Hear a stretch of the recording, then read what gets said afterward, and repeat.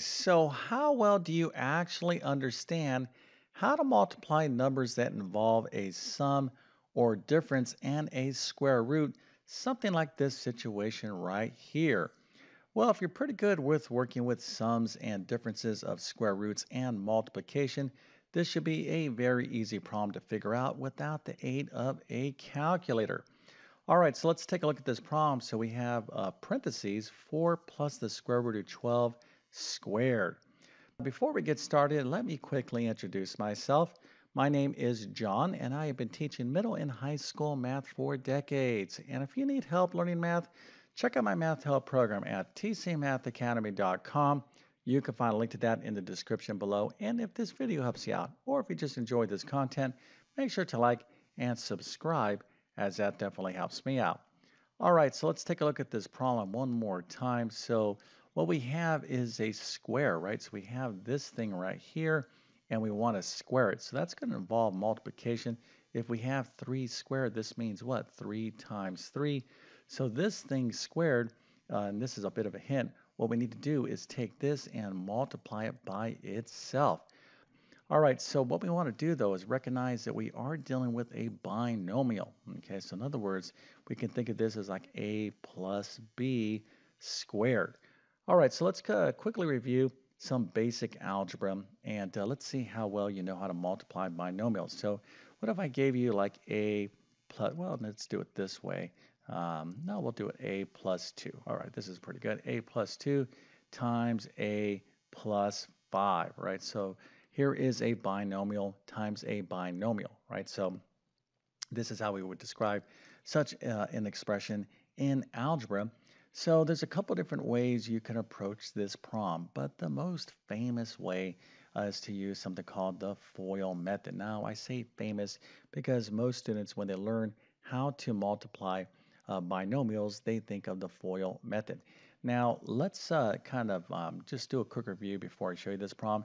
So before we get into two binomial times a binomial, what if we had a monomial? Now, monomial is just a thing all by itself, and we're multiplying by a binomial, something like this. Well, this right here, we would not use the FOIL method. This is just a straight distributive property situation. We just go a times a, that's a squared, and then a times 5 is 5a. That's the right answer. So this is what we call the distributive property. Now, if you know the distributive property, you really don't even need to know FOIL because FOIL, I like that acronym. I'm going to use it in this problem, but really, FOIL is a special case scenario just for binomials. But what if we had like a plus 2 times a squared minus 3a plus 5? Well, now we have a binomial times a trinomial. We can't use FOIL here either, okay? But what you can do for all these methods is to use the distributive property, all right? As a matter of fact, I'm going to show you how to think of, we'll cover the distributive property situation here in this, first with multiplying binomials, and then we'll use FOIL because it's still a great little acronym to use. All right, so here is how you can multiply anything, whether you have a monomial or a two binomials or a binomial times a trinomial. It doesn't make a difference. Here is how you can always multiply expressions involve sums and differences in algebra.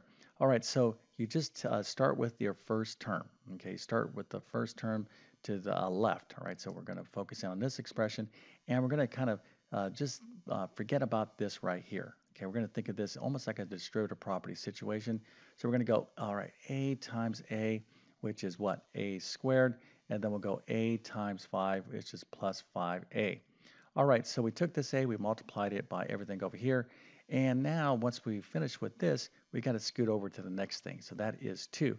So we're going to go 2 times a, that's plus 2a, and then 2 times this 5 is plus 10, positive 10.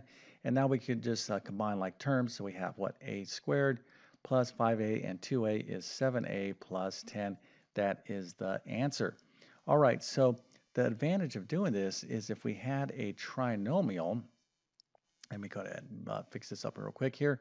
So if I had a squared plus 2a plus 7, I would just continue to go on like so and so and so, and just keep going like, with how many terms I have, all right?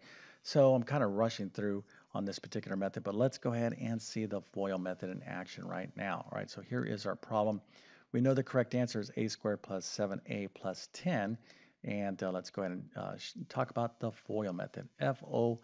All right, so F stands for first, O stands for outer, I stands for inner, and L stands for last. First, outer, inner, last. So it's going to be A times A.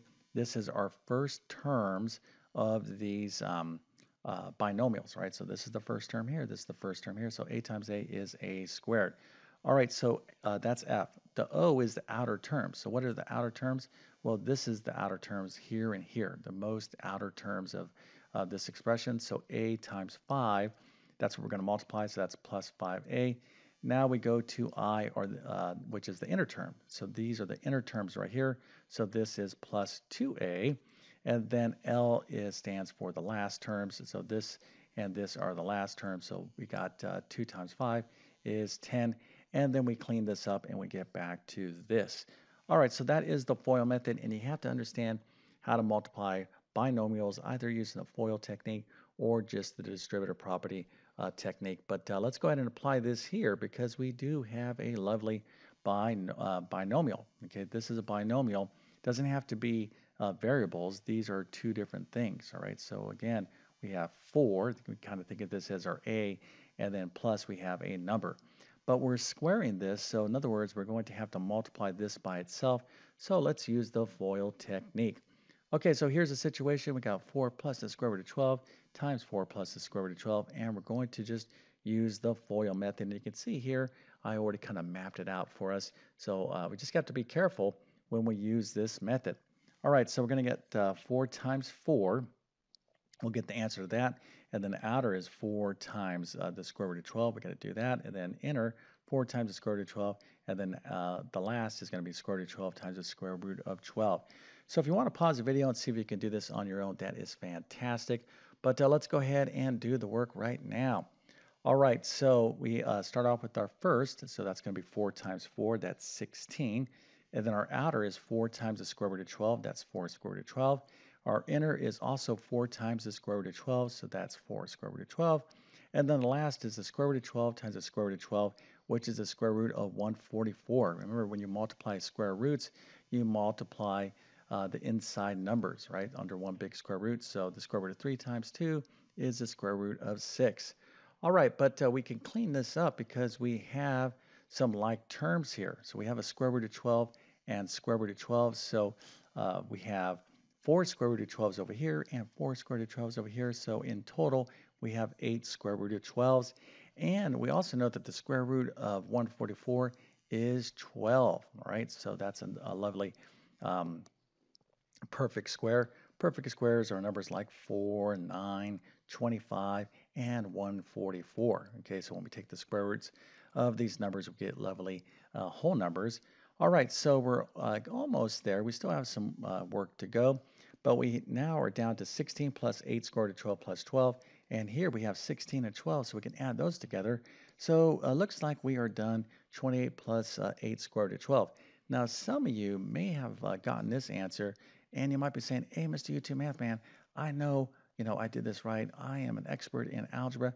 The answer should be this. I don't understand your answer. Well, this is good. Okay, matter of fact, if you gave this to me on a test, I might give you like a B plus, maybe an A minus, depending on how I'm feeling that day. But we're not done here because we got to fix this thing up. We cannot leave square roots that can be simplified unsimplified. Now let's finish up this problem. So we're almost there. But here we have 28 plus 8 times the square root of 12. Well, anytime you are dealing with a problem that involves a radical or a square root, you always got to ask yourself, is this thing simplified, right? So for example, if we had a fraction 10 over 30, would you turn that into your teacher? Well, you could turn that answer to your teacher, but they would not, be happy about that. They'd be like, hey, why don't you just reduce this fraction down to 1/3, okay? So in mathematics, simplifying a value or an expression is not really like an optional thing. Okay, you need to do it. All right, so don't think like, I don't really care, Mr. Teacher.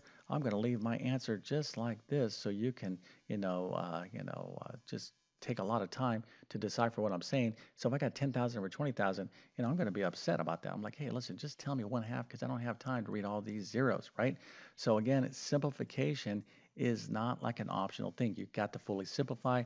And when it comes to square roots, you need to be on the lookout for perfect squared factors, right? So this is a whole separate topic, but basically a perfect square, again, I mentioned this, are numbers like this, okay, and even 144.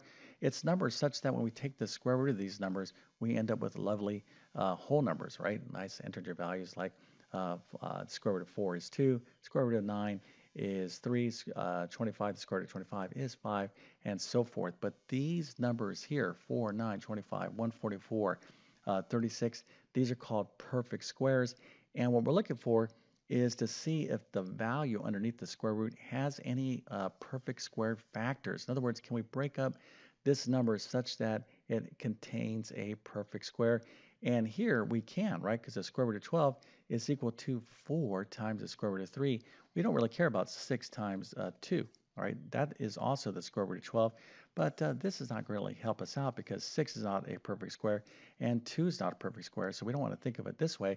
We want to think of it this way. The square root of 12 is the square root of 4 times 3 because we have a lovely perfect square factor.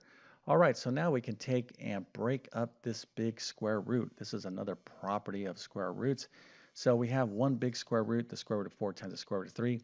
Well, you can write this as the individual product of these factors, right? So the square root of 4 times the square root of 3 is the same thing as the square root of 4 times 3. But the reason why we're doing that is because we can take the square root of 4. We know what that is. That is 2. So we have 2 times the square root of 3. So the square root of 12 is really 2 times the square root of 3. That's the simplest way to express the square root of 12. All right, so what we're going to do is replace the square root of 12 with 2 times the square root of 3 and finish up this math. So now we have 8 times 2 times the square root of 3. So to do this multiplication, we just go 8 times 2. That's 16 times the square root of 3, but we can't forget our 28.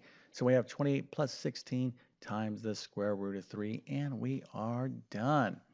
All right, so hopefully this video was informative. And, again, I know I do a lot of rambling over here. One of the things that I like to do on my YouTube channel is teach in my own style, right? I'm like, this is my own classroom. I can kind of teach the way I want. And I try to keep things lighthearted. I know I kind of ramble, it is what it is. But, I do try to deliver a lot of, value and share with you, through decades of experience, what's really important in terms of being successful in math. And that really comes down to your mindset, right? Things are going to get tough.